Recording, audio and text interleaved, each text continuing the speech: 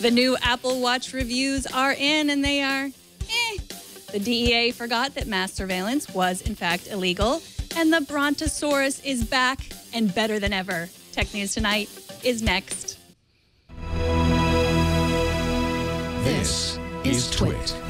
It's time for TWiT's annual audience survey, and we want to hear from you. Please visit twit.tv/survey and let us know what you think. It only takes a few minutes, and your anonymous feedback will help us make TWiT even better. We thank you so much for your continued support. twit.tv/survey.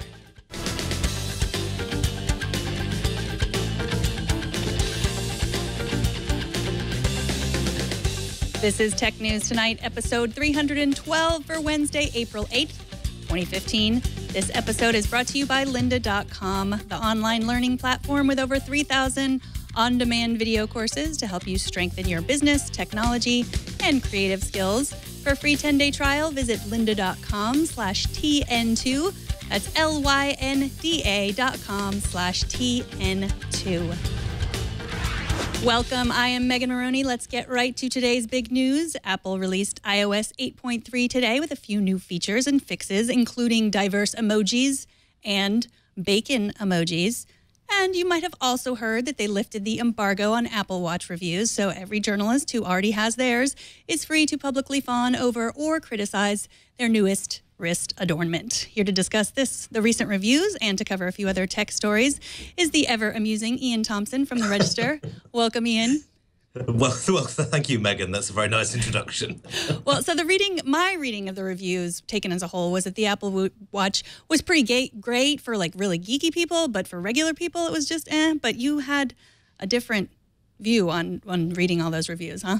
Well, I just found it surprising. The way Apple works is that they'll give a certain select cadre of journalists, the hardware in advance so they can check it out. And the rule of that is if you offer any serious criticism of Apple, then you're not invited back next time. So usually it's fawning reviews. But as you say, a lot of these reviews weren't exactly the usual sort of knee-pad-equipped, Apple festivals of love that they usually are. There were a few moderate and some quite serious criticisms of it, in that, they still haven't sorted out the battery life, and it is kind of geeky and it's very expensive. I mean, if the journalists who are relying on this kind of thing can't polish the turd enough, then I'm sorry, it doesn't look particularly good for Apple's standpoint. Yeah, I mean, it is interesting because, I mean, a lot of the criticisms were just like, it's fine, you don't really need one yet, which I think is kind of true about every new Apple product, but I think this one, they're pushing a little bit harder, I guess. Well, yes, I mean, it's always going to be an ancillary product for Apple because you've got to have an iPhone to actually use it. And that's always been the big failing of smartwatches, is that in order to actually get anything useful out of them, you've got to have a phone attached. The price is putting some people off. The one thing I didn't see people mentioning was Apple's wireless charging standard, which goes against the rest of the industry. But that's a relatively minor point. I mean, at the end of the day, it's a very expensive watch, which you've got to recharge every 24 hours, which isn't going to appeal to that many people, I don't think, in the long run. You'll see a big spike in sales in the first 3 to 6 months when the Apple fanboys and girls pile in, because let's face it, Tim Cook, took a piece of dog waste out the gutter and put an Apple logo on it, they'd probably buy it for there's a certain kind of person that would buy it anyway.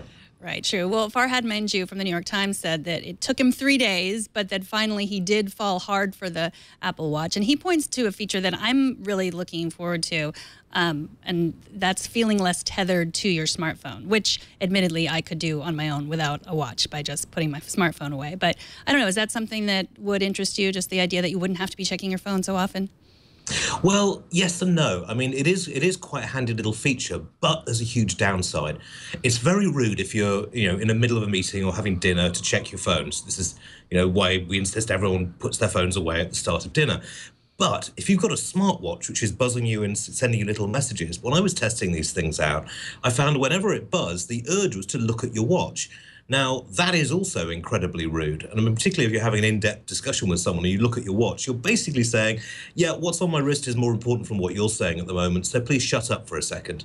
So, I mean, yeah, having those kind of wrist notifications, it's good, but it's still a little bit rude, I can't help feeling. Right. Well, I mean, looking at your watch, you make a good point, is actually even ruder because it's like, well, I don't really have time for you. You know? Yes, exactly. It's we had a famous case in the Australian Parliament last year when the two leaders of the Relative Party were lambasting each other, and one of them looked at his watch, and and his opponent just lost it and went, "The honourable member is looking at his watch. Might I remind him this is considered rude in some circumstances?"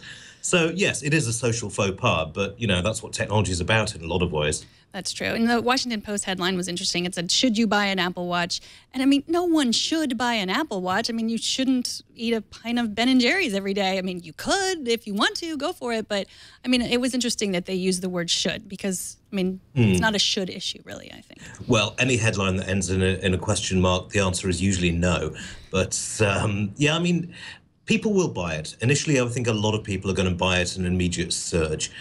Whether or not long term it's something that Apple is going to keep on, it depends on how the technology develops. Key to that is battery life, but there's also processor power as well, and screen technology. As the technology matures, I can see smartwatches being really quite handy, but the key thing is battery life and getting a SIM card in there so that you don't have to carry a smartphone around all the time as well. Right. I mean, a lot of people keep saying just wait for the next version. I mean, I was talking to my dad. He's 72. He says, I'm going to get this one because he doesn't have that much longer to wait. He doesn't have the time. He's got to get one now. So, I mean, maybe there's a lot of people out there like that. They just can't wait.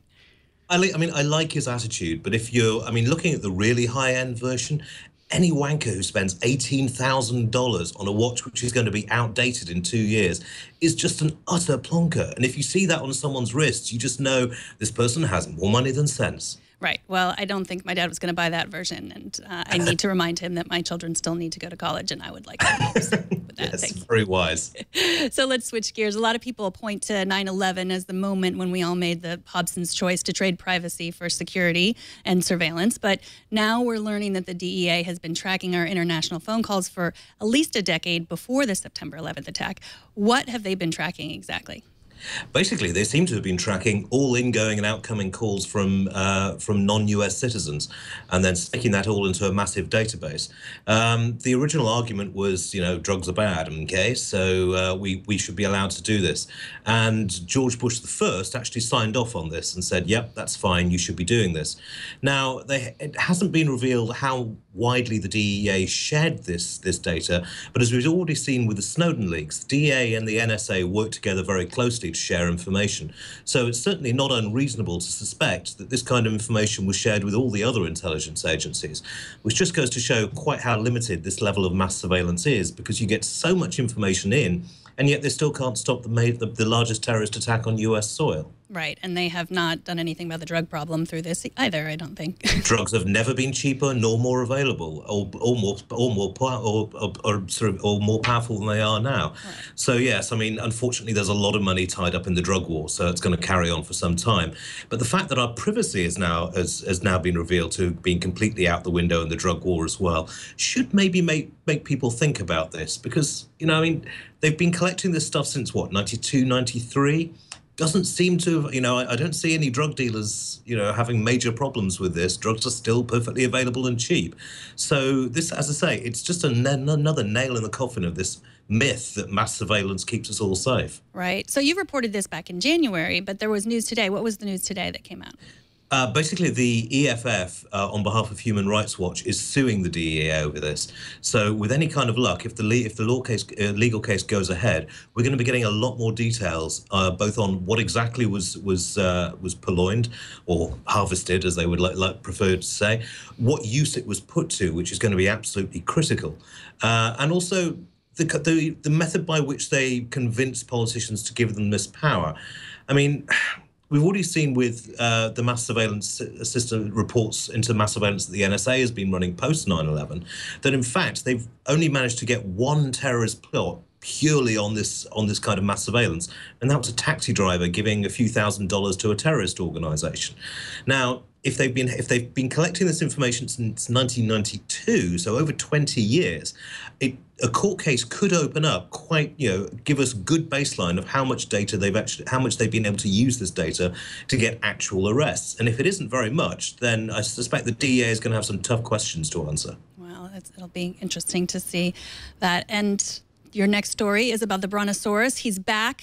He's not back, Yes. exactly. They're not roaming the earth anymore. But you have a story in today's Register about scientists say that the Brontosaurus was a real dinosaur, not just an adolescent Apatosaurus, as some scientists have been trying to tell us for the last 100 years. So what did they uncover? Well, they've been trying to tell us this and failing us because everyone loves the name Brontosaurus. It's so marvelously evocative, the thunder lizard.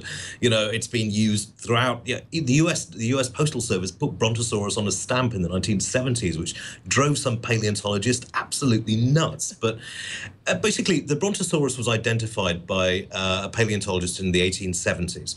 And then a little over 20 years later, it was decided that there was no such thing, and it was in fact a juvenile Apatosaurus.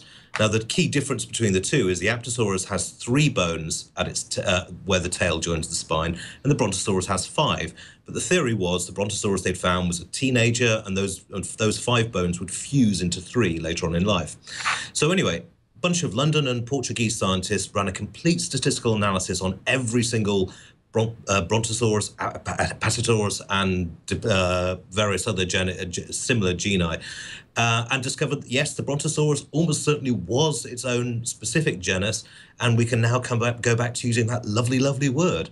Right. So now, is the Apatosaurus, is that something different, or am I just mispronouncing it? It's the Very, very Octosaurus? similar, yes. It's a Apatosaurus, I think. It's very, very similar.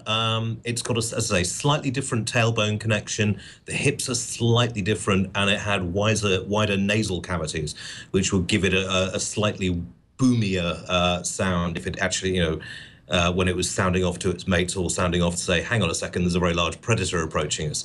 Although that said, when you're dealing with dinosaurs of this size, then it would have to be a very, very large predator indeed to take them down. Right. Well, I did a lot of internet research on this, trying to figure out if the Flintstones dinosaur, not Dino the pet, but the one that Fred would ride around at the quarry, was that the Brontosaurus?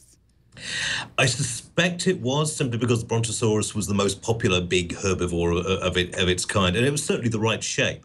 There's lots of things that we don't know about it, which are quite frustrating. It is suspected it had a brain at both ends, just to try and coordinate that level.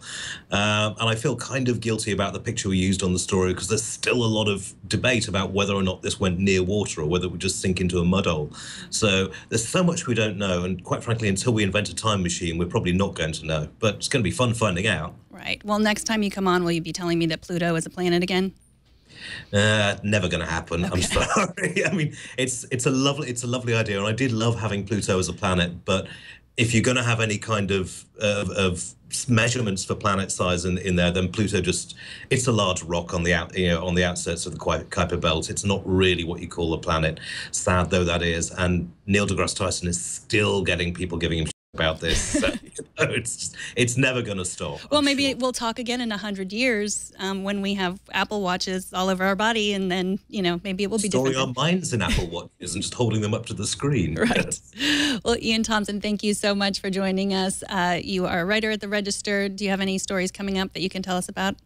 We're doing some interesting stuff about a $200 million pound jewellery heist in London, which was apparently, one theory is set off by setting off an explosion in internet and power lines. Very Ocean's 11 stuff, but we shall see.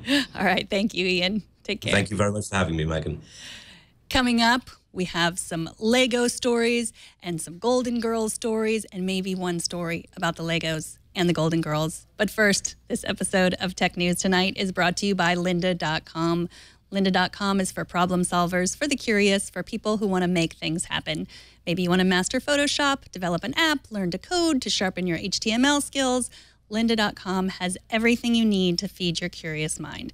Do you want to sharpen your business skills, to ask your boss for a raise, or make yourself more marketable, to find a new job? I recommend lynda.com courses like The Science of Sales, Solving Common Project Problems, and the Office 365 Essential Training Series, which covers Excel, Word, Access, PowerPoint, and more. With a lynda.com membership, you can stream thousands of video courses on demand, complete with transcripts, which allow you to follow along or search for an answer and skip to that point in the video. Your lynda.com membership gives you unlimited access to training on hundreds of topics, all for one flat rate. Whether you're looking to become an expert, you're passionate about a hobby, or you just want to learn something new, I want you to visit lynda.com/TN2 and sign up for your free 10-day trial. That's LYNDA.com/TN2. and we thank them for their support. Now on to a few more stories we're following today. Google tried to steal a little Apple Watch thunder with an announcement of their own today. New straps and new faces for your Android watch. Now, most Android wear uses the industry standard 22mm bands, so you already had a choice of a lot of bands. But the official Android blog says there will be a curated collection of bands coming this week. Also, you can now choose from over 1,000 new watch faces for your Android wear. You can select from napping cats, minions, and much, much more. Too bad the battery life is pretty much still the same as the Apple Watch. She hasn't announced that she's running for president in the U.S. yet, but Reuters reports that Hilary Clinton just hired Google exec Stephanie Hannon as her chief technology officer. I will let you form your own joke around the fact that, according to her LinkedIn profile, part of Hannon's former role as director of civic innovation and social impact at Google was to change how the world prepares and responds to natural disasters. Now, yesterday I complained about my kids watching ads on YouTube, and I implied that I was willing to pay for an ad-free version. Was someone listening? Today, Bloomberg reports that the rumored pay version of YouTube is in the works and could be available this year. YouTube apparently plans to charge $10 a month for the new ad-free service. Things get complicated when you think about the fact that most of what's on YouTube is created not by YouTube, but by someone else, sometimes, let's say, me. For example, Google sent a set of terms to content creators, and according to the Next Web, if you don't accept them, your videos will be set to private. And finally, Mashable reporter Laura Vito made magic happen today for anyone who loves Legos and the Golden Girls. Believe me, that Venn diagram of Lego lovers and B. Arthur fans gets more interesting every day. So just 5 short hours ago, Vito posted a story on Mashable about the Lego Golden Girls set that has been submitted to the Lego Ideas submission page. The set includes the foyer, living room, and kitchen of Dorothy Rose and the gang. Vito updated her story just a few hours ago to say that the Golden Girl Lego set had reached the 10,000 supporters it needed to be put in front of the Lego review board. Laura Vito, thank you for being a friend. Have you taken our annual audience survey yet? Go to twit.tv/survey. Tell us what you think. The survey is anonymous, and we want to know what you think about our shows so we can make them better. And that's it for this edition of Tech News Tonight. You can subscribe to the show at twit.tv/TN2. You can always write to us at TN2@twit.tv. You can watch live every weekday at 4 p.m. Pacific. And don't miss our morning news program, Tech News Today, every weekday at 10 a.m. Pacific, 1 p.m. Eastern. I'm Megan Morrone. Thanks for watching. Bandwidth for Tech News Tonight is brought to you by Cashfly.com.